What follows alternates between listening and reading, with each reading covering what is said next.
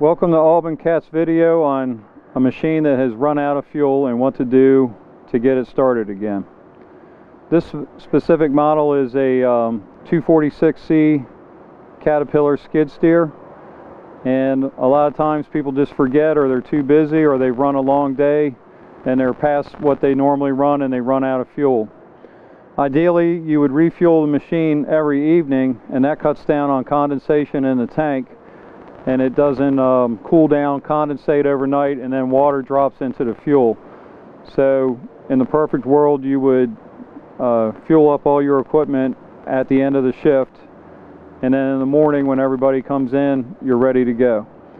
So let's say this 246C has been run out of fuel, and the first thing you're going to have to do is access the fuel tank. And on this specific model, we're going to open this rear engine enclosure. If you're not sure where any component is on any Cat machine, refer to your operation and maintenance guide, which is housed inside the cab behind the operator's seat in a compartment, and then you can reference that material to find out where all the components are on the specific Cat machine you have that day.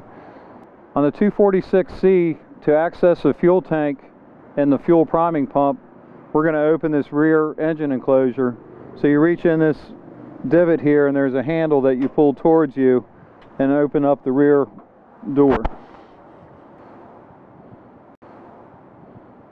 With the door open, you can access the fuel tank to fill the tank back up, and you can also access the fuel filter, water separator, and the priming pump is all incorporated in one housing. So this 246 has run out of fuel and it won't start. The first thing you want to do is remove the fuel cap. So you have to flip this lever up, turn it counterclockwise, and pull the cap off. And then you're going to fill the fuel tank with clean, filtered fuel from a known good fuel source. After filling the fuel tank, you'll put the cap back on, turn this black handle clockwise, and put it back down over this green tab. After the fuel's been into the tank, this electric fuel priming pump is activated by the key inside the cab that you would start with, the ignition switch. After fuel has been introduced into the fuel tank and you know it's full, you're going to come into the cab, and we're going to take the Cat key in the start switch, and you're going to turn it to its first position, which is just a click to the right. With that key turned to the right in the first position, it's going to allow the fuel pump, the priming pump, to cycle, and that's going to fill the filter and the fuel lines. And you want to give that about 2 minutes.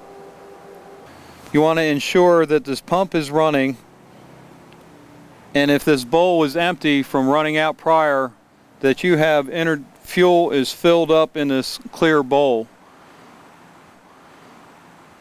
After a 2-minute period, you can go ahead and crank and start the engine, and it should prime. If on the first attempt it doesn't start, you want to shut the key off, go back to the right click position, wait 2 minutes for it to run and refill the lines, purging any air out, and then you can go ahead and crank and start. But it should start on the first time. After you know you've ran the priming pump for 2 minutes in the first key position, you're going to go ahead and start it.